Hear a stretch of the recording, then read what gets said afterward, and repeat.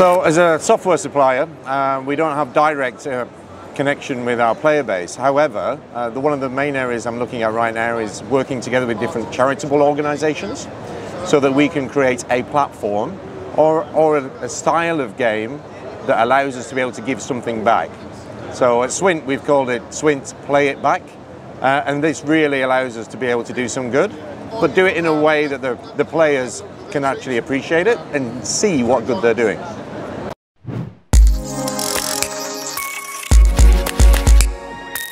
I'd say it's the flexibility actually of the event, and also the team that I've been working with within Casino Beats, because in terms of putting everything together, you have innovative topics, asking the right questions, making sure that you challenge everything, yeah, and then putting them in nice locations and positions as well, so that you get the right kind of audience there.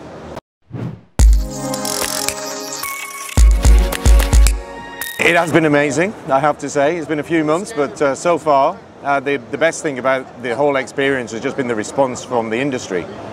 So many people have come up to me and just said they're so happy that we've actually created something new, innovative, and also that I'm running it as well. It's always nice when you get that kind of feedback from people that you've known for, well, 16 years now.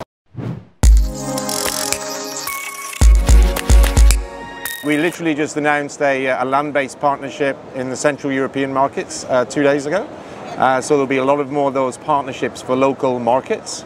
They're very exclusive deals for us. And then with our own content, working together with partners in terms of charitable organizations, a lot more on that side. And then very much around tournament functionality, features, and in-game features and functions for players to include stickiness into our content.